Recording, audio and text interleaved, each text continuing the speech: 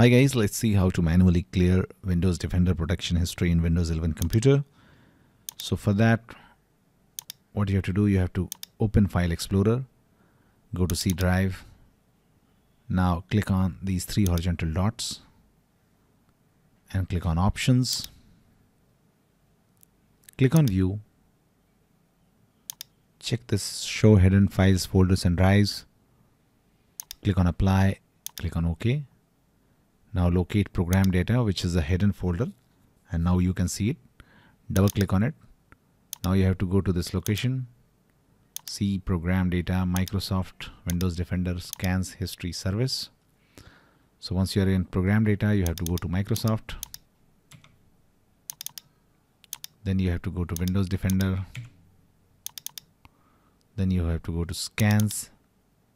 Then you have to go to history. And then you have to go to service. And now select it and delete it.